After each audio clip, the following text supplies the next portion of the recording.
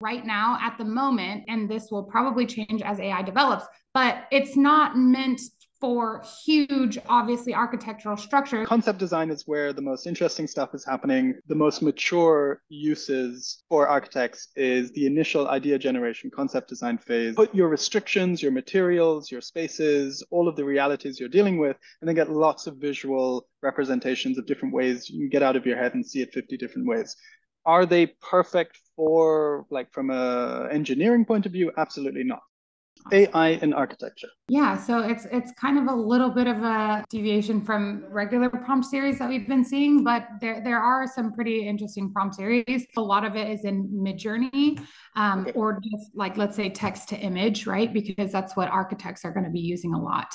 To start, Midjourney was a big kind of common factor there, because Okay. Midjourney, if you're starting out from like zero and trying to get a full-on design or picture, it can take a lot of prompting and a lot of follow-up edits and revisions and things like that. So this guy started out in ChatGPT to develop that. And the way that he did that was he said to ChatGPT, I'm going to feed you some description that a machine like you can learn from to understand what humans think is a stunning and interesting visual image. And then he pasted in a bunch of descriptive words that he kind of like had gathered from different places, and then prompted again to ChatGPT.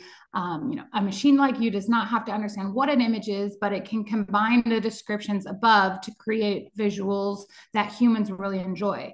I want you to create a prompt that visually imagines and describes only the exterior of a house inspired by Star Wars. It created this somewhat long, detailed prompt that he then took over to Midjourney and got a pretty cool result. And then he followed up with a prompt that said, okay, create a prompt that visually describes the bathroom from this house and the interior. And he did this for every single room, compressed the prompts a bit, took them over to Midjourney, and then got the images. Yes, that's a good place to start, but is it necessarily applicable to architects in real life, right? Like maybe it's a little bit basic. Yes, that's a good place to start, but is it necessarily applicable to architects in real life, right? Like maybe it's a little bit basic for them. So then I found an actual architect that has been exploring AI quite a bit. His idea is starting his Midjourney with a reference picture, right? So he says that this cuts out basically half of the work, because if you're starting in Midjourney from nothing, and it's going to take you a lot of the prompting and follow-ups to get where you want. He's basically saying, like, if you're not really trying to bring this structure into the real world, it's basically just art instead of architecture. He's like saying basically you should focus on the types of materials that you're planning to use, the fabrication, the construction in mind, right? So you can add these into the prompts so that it can kind of take that into account when it's designing something. He used his reference photo, and then he prompted for a cinematic photo of a contemporary, modern, large architecture villa with glass, aluminum storefront, wood plank walls, textured concrete, artificial lighting accent, native landscaping, and a foggy sunrise. Second example he gave there was two reference images to combine them. So he says that a lot of times that architects have like their idea in mind, but kind of want to go on the style of a specific architect or something like that. He took two of his images. So he took an image that he of a 3D like little design that he had created, and then like another design that he had manually done without any AI in that architect's software, and merged them together to create some futuristic kind of thing as well, with more prompting into Midjourney, right? A modern architectural villa during a foggy sunrise. His last example was uploading a hand sketch of something that he had in his head. It was something kind of abstract. His takeaway is basically like using these reference photos can help architects kind of get to their final idea. And this is all for concept design, right? Which is the first kind of like stage of architecture. The key things to keep in mind that he kind of like reviewed was to start with a material in mind, use those in the prompts, describe the scene and the perspective you want the picture from, right? And then also direct the lighting. And he always likes to specify time of day, like sunset or sunrise in a foggy scene. Another architect who was using different platforms, and Revit, the platform that the other one used as well, they've implemented their own AI into the platform. It's built on top of it. So it's using your existing designs, all of the geometry, the metadata, like basically everything that you've already built as an architect. You can then go in and edit with AI prompting.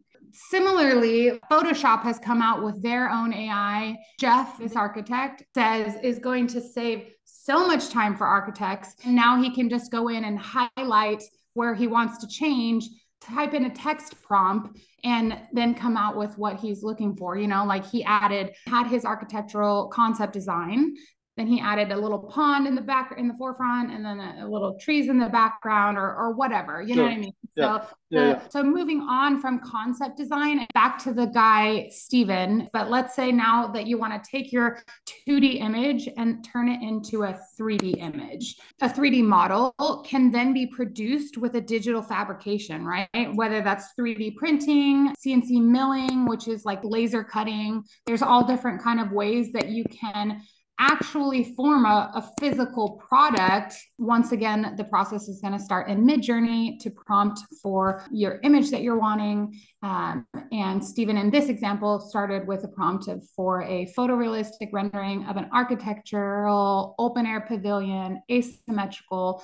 He went on with a very descriptive prompt, and it gave him an architectural structure. One of his suggestions was to turn it into a depth map. Depth maps basically show the depth with shading and images, right? And there's AI tools that can help you do that. Depth maps can be converted into digital meshes, which are, the three-dimensional surfaces where you get the points and the interconnected lines that 3D modeling software can use to print out a 3D image. Taking a 2D image, turning it into a depth map, to then run it through a program that's creating a digital mesh to then print out in a 3D modeling. So a designer who made a 3D model and printed it out as a cube. And the way he did that was using ChatGPT, create Python scripts for the program Blender, which is the 3D software program, is something that ChatGPT is apparently great at, right?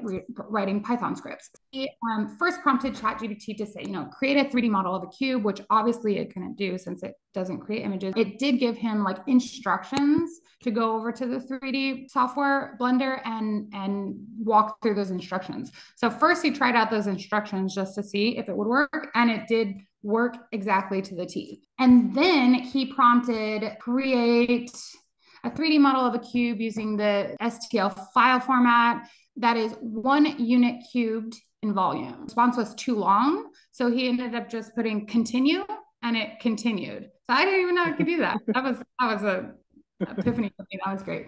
And since he said 1 unit cubed, it kind of auto populated to 1 millimeter cubed, which obviously is way too small.